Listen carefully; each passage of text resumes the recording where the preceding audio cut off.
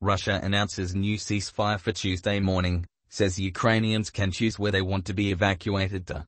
Russian President Vladimir Putin says Russia will not use conscript soldiers in Ukraine and there will be no additional call-up of reservists. United Nations aid chief calls for safe passage for civilians to leave conflict areas in Ukraine in the direction they choose. U.S. envoy to UN urges Russia to make firm commitment to facilitate humanitarian access. Russian move to longer-range attacks in Ukraine has increased civilian casualties and damage to civilian infrastructure, Pentagon says. The UN has warned that Russia's invasion has triggered the fast-growing refugee crisis in Europe since World War II. More than 1.7 million people have fled the conflict.